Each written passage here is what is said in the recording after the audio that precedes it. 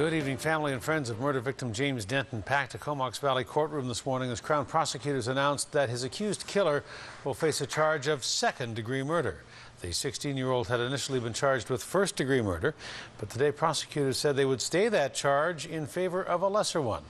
As CTV's Steve Courtenay reports, the victim's family supports the change and says it hopes that the new charge will lead to justice being served. The front lawn at the Courtenay courthouse fills up quickly. Friends and family of James Denton are demanding justice. A group from Port Hardy traveled more than 3 hours to be here. He had a lot of potential. It's a sad ending to it all, but we got some good memories of him anyway. James was a top-notch person. He helped a lot of people. He was a winner, not a loser. Worked really hard to get everything he got. Nobody gave him nothing. James Denton was stabbed after a concert in the Comox Valley in late July after an altercation broke out. Police believe he was simply in the wrong place at the wrong time.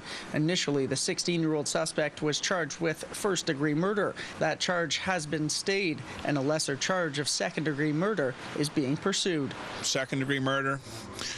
The Crown prosecutor, the Crown or whatever, they told me that they can go with that and make it stick.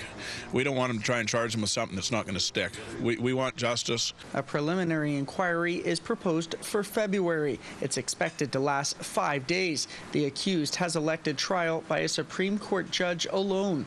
The Crown says if it secures a conviction, it will seek an adult sentence.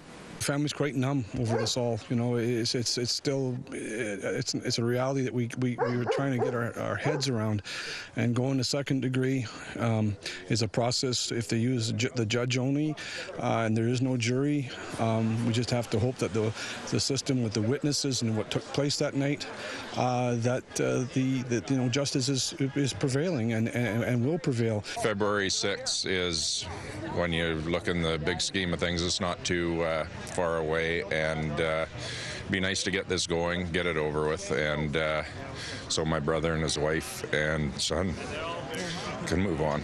The Denton family leaves the courthouse with signs in hand, saying they will be there throughout the legal process, seeking justice for James. Steve Courtenay, CTV News, Courtenay.